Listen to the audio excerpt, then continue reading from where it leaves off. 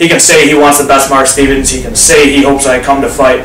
He can say a lot of things, but deep down he knows that he doesn't want that. When he gets into the ring with me, he's still gonna, be facing a UFC veteran, a Strikeforce veteran, a Bellator veteran of 30 fights. I don't think about that. I don't think about him being in front of 20,000 fans. I don't think about how he's been in the UFC.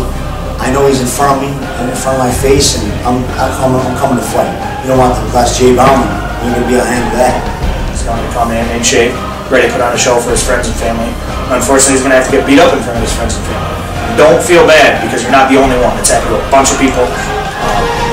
You just happen to be next on the list. Well, I heard Marc Stevens is predicting a second-round knockout. I've never been knocked out in my whole fight career. So good luck to you with that. Now I'm going to try to knock you out.